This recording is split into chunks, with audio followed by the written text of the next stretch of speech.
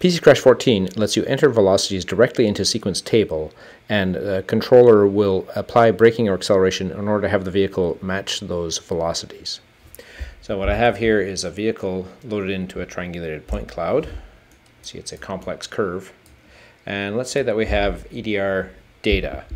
So if I'm going to bring up my sequences, I'm going to go to sequence tables. You can see now we have a velocity table. You can still import velocities into the braking acceleration table, and it will calculate the accelerations required to meet those velocities, but that's on the flat. So if I'm going to import a file, you'll see that we've got a 5-second countdown to impact, and let's say these are my velocities over that time. If I hit apply, you'll see that's all pre-impact, so I want to offset that to after time 0 by adding 5 seconds to everything. Apply, okay. And now if I run my simulation, my vehicle goes around the corner here, and we're actually leaving a bit of a tire mark on the inside. At least we're exceeding friction. So I just stopped the simulation at about 7 seconds.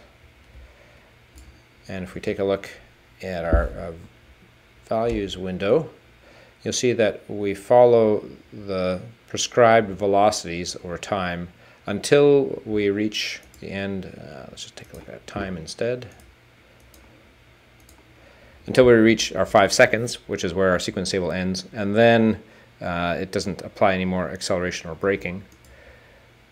So if we take a look at our tire brake forces, you'll see that there's actually some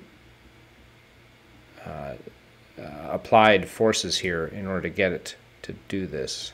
You'll see the acceleration, the longitudinal acceleration required to have it match the speed. And it brakes a little bit, and then it applies the gas.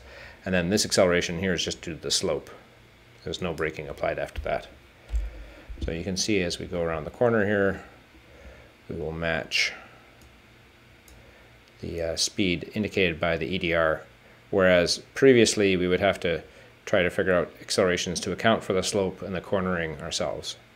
So that's a nice new feature in PC Crash 14.